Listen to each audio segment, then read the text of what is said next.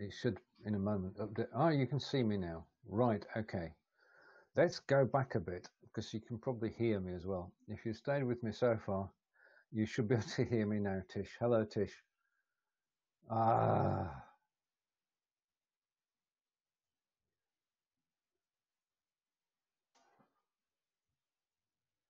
can see that I'm going to have to edit this afterwards and probably have another go in the morning. Yes, and I'm going to report this video and see what happens. So let's start at the beginning, shall we? It's a very good place to start, so I've heard. So I'm going to hide that and show this, and we're going to go from the top. So I'm going to send this live, and you can see that, thanks Tish, you can see that I'm now live on Lightstream with the first slide showing picture of me, picture of Lightstream logo, and be live in 5. And I'm going to go through the reasons why you should broadcast on Lightstream. And there are a number of reasons, and they are all highlighted in the card that I'm about to send through. Okay, let's get down to business then. Right, first of all, why use Lightstream? Well, first answer to that is it's high definition, it's HD quality. And that is important because if you look at other platforms, I'm not going to name names, the video quality when you've finished broadcasting and during broadcasting is not high definition. The second thing is with Lightstream you can broadcast to YouTube and to Twitch and to Facebook. Oh, I agree. Stu was brilliant the other day, and so was Vincent as well. Now, broadcasting to YouTube, the audience reach is important as well. And the two things here. One is that there are 1 billion users on YouTube, often overlooked. It's half what Facebook is, but the reach goes beyond YouTube itself. The reach is enhanced by the fact that YouTube is not what is known as a walled garden. In other words, to get into Facebook, you've got to log in. To watch a video on YouTube, you don't. You can watch a video from YouTube on Google. You can search for a video and you can watch it there and then. You don't have to visit the YouTube site. And it is totally open. Now, I know not everybody's on Facebook, but a lot of people are actually on YouTube. Now, when you're running Lightstream, you can show images on the screen and you can place them anywhere on the screen you like I've done with this today. And also, you can screen share, and you can screen share an application from your desktop, or you can screen share from a tab with sound. Well, we'll try that out later. You can also upload a video clip, and that video clip can be up to 200 megabytes.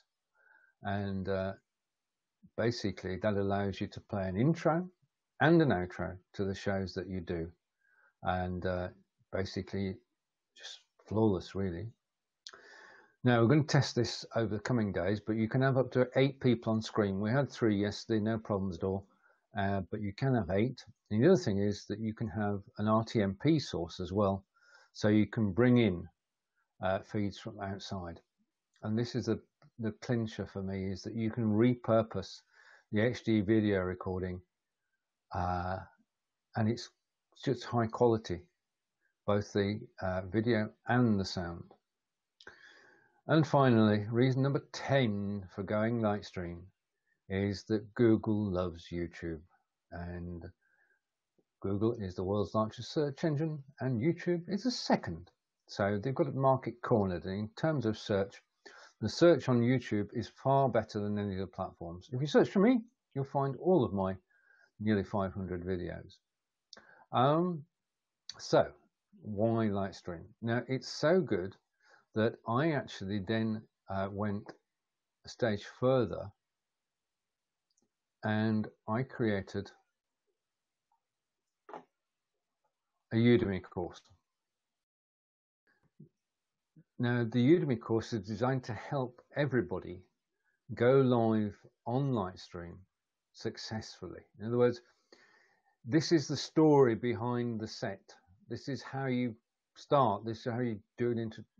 Go through the introduction, learn how to solo broadcast, learn all about all the Lightstream features, and that's the text, the pre-recorded video, the images, screen share, and hosting a show. Creating shows. I was on a show the other day with Vincent, and he had 7 scenes set up and was switching between them, telling a story. So you can use Lightstream to tell a story, and then you can get into multi-person broadcasts. There are instructional videos about going live, and then I take you behind the scenes producing shows, and you can watch me as I actually produce the show, and then what I do after the broadcast. And I've put together a series of scenarios for broadcasters, for marketers, and for teachers.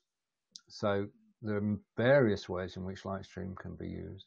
And then I take behind the scenes on YouTube. And then finally, in the bonus lecture, I give you links to all the software that I used in producing the course and that I actually use on Lightstream. But it has to be said, Lightstream on its own is darn near perfect. And well, we got through that, Tish. That was the rehearsal. I'm going to do the real thing tomorrow. I know the first bit didn't have sound. I think somebody was watching behind the scenes and gave me my voice back. I'm glad they did. I might download this video afterwards and edit it using Screencast-O-Matic. The final thing, well, in terms of Lightstream, is that Lightstream is actually free to use.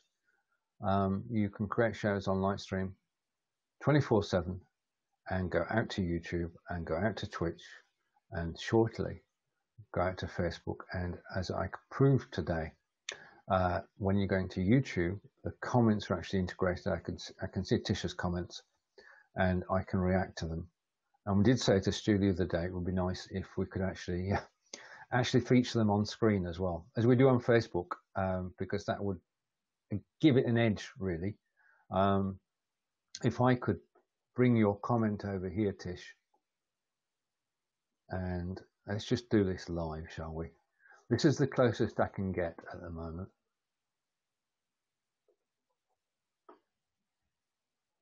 And I'm going to bring that down there. You'll see what I'm doing in a minute, hopefully. And if I could move this. And so I want that on the screen, and I'm just going to edit it.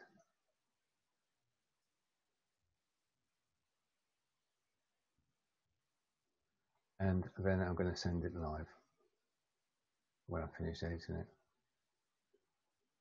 So this will be recording, Tish. So there you have it. And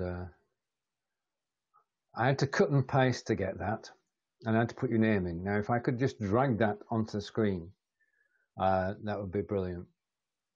So that was the practice. It finished well. Tish, thanks for watching. And for everybody else who actually sees this video, I do wish that YouTube still had their editor, because I could do a quick edit. But another step forward, and I think the changing of the cards, perhaps a little bit smoother, but it was good. And I'm going to enjoy using this platform. I should be back tomorrow, possibly with a guest. Okay, so you get a notification of that. So take care, everybody. Thank you for watching, and I'll switch back to me. This is how quickly we can switch things around here. And